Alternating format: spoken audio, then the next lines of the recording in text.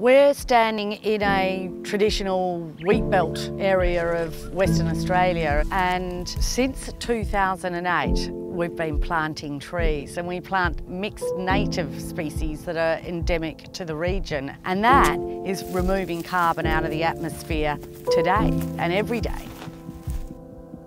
Over the last century, over 90% of this land's been cleared. That results in a loss of biodiversity. Salinity comes up in the valleys.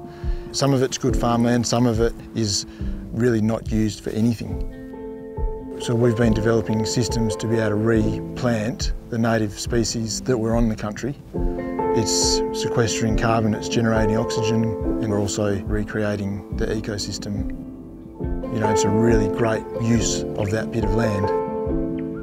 Normally we plant 40 or 50 species, and then there's always vectors that bring species in, like there's wind, there's birds, and so we're really starting it, and then it takes over itself. And now, when you come here, it's just a vast area of forest, almost as far as the eye can see. There is no doubt we are in a climate crisis and we have to address it.